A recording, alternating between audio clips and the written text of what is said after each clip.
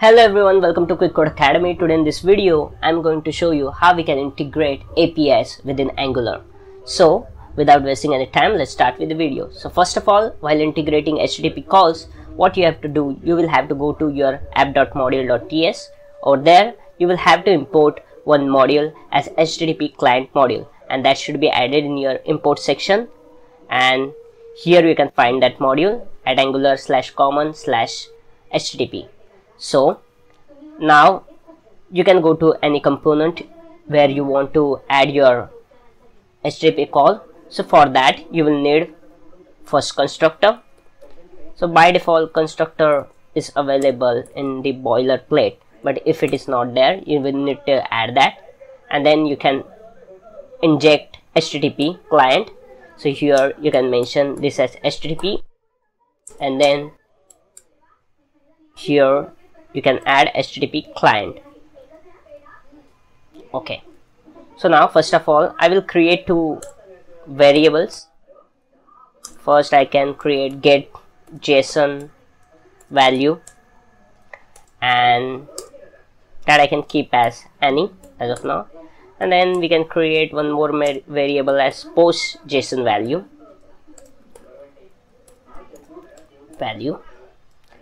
and here also we can mention it as any. Okay, so for integrating any API, first you will need HTTP endpoint, the API endpoint.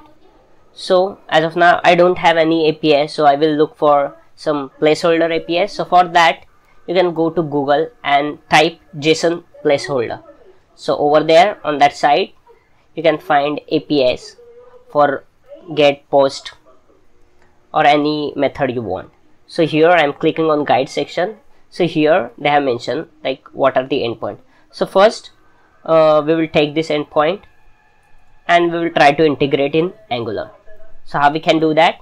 So first I will create one method, say public get method.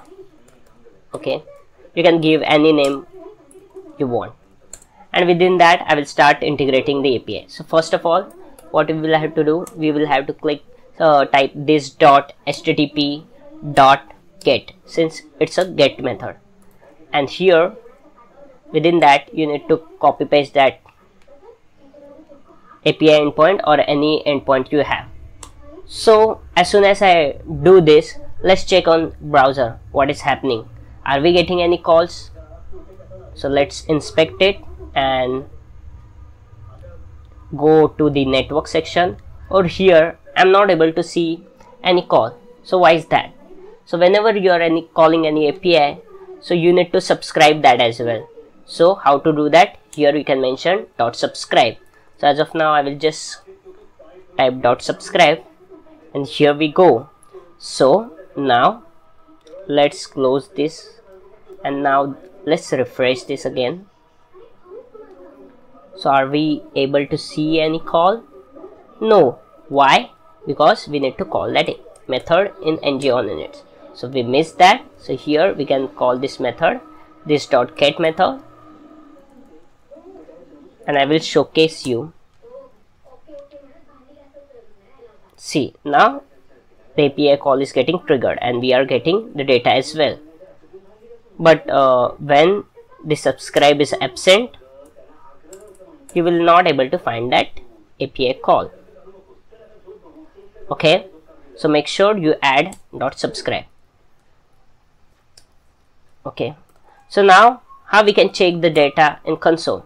So for that, what you will have to do, you can create one arrow function like this where you can capture the data. Within that you can type console.log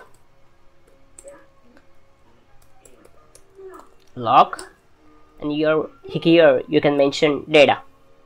So now let's see it on console whether we are getting it or not. So here you can see that data. But why to check that over here? We can check that on the HTML itself. So for that we can store this data into that get JSON value, the variable which we created.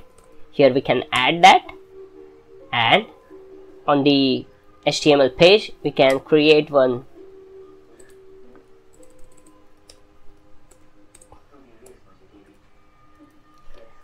Here we will give heading as get method, and then here we can add p tag. You can add any tag which you want. Here we can use interpolation, and then we already have that get json value. We can copy paste that name from here. And now, so if I try to print it like this way, let's see what happens. Will it print? No, it will show object. Why? Because it is object, right? So how to show that? We can add one pipe as json, and automatically it will show on the HTML. Here we can see. So now we have seen how to add get method. So now we will check for the post method as well. So for post method, as you have idea now for the get method, so what will be required for the post method? So here we will create one more method as post method, and then here I will simply just copy paste this one now. Okay, so here I need to remove this, and here we can add post. So now see, it is throwing one error because whenever we are adding post method, it will require some additional inputs as well. So here we have just mentioned the dot post method and the endpoint, but we will require body as well. So here you can pass body like this one. Okay, now the error has gone, and let's print that one as well. So here I will mention get post json value, and then I will go back to the HTML, and here I can mention post, and here instead of get it should be post. So first let's see whether we are getting anything or not. So as you can see, we are getting nothing over here. Why? Because post method will require some body as well, and that is different for each and every API. So here we will see in this documentation for post API like what body they require. So here you can see this body. So we will copy paste this one, and now I will go back to my code, and see over here we missed that again. So here we need to call that post method,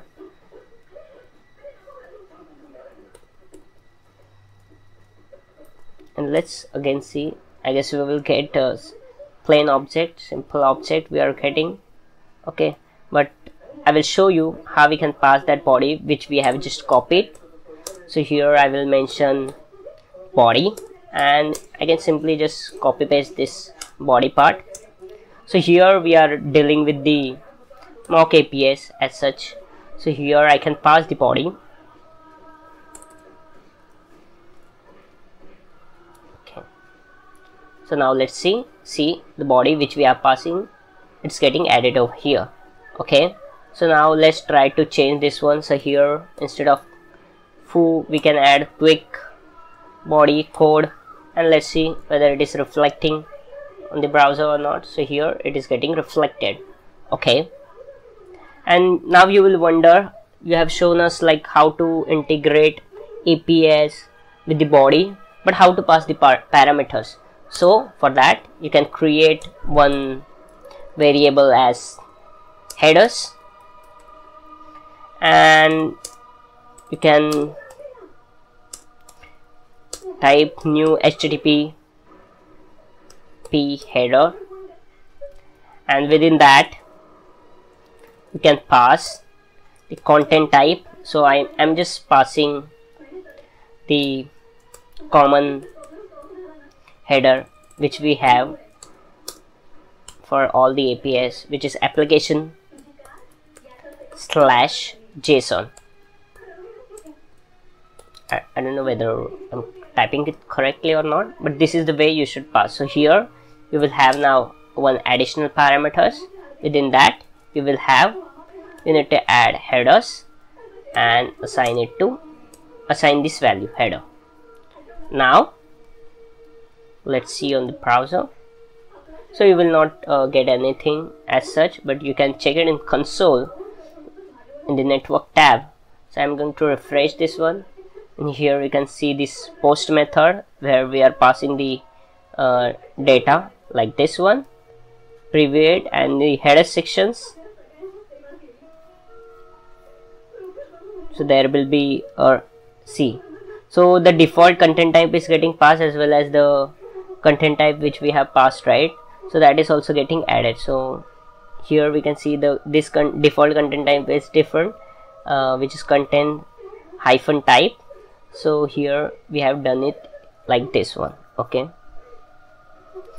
so this is how you can integrate get and post methods, and with this you can integrate any kind of HTTP method you want. So the basic concept remains the same for all other methods as well, whether it's be delete, put, or anything. Thank you all for patiently watching this video. Make sure to subscribe, and if you have any queries, write down in the comment box. Thank you all.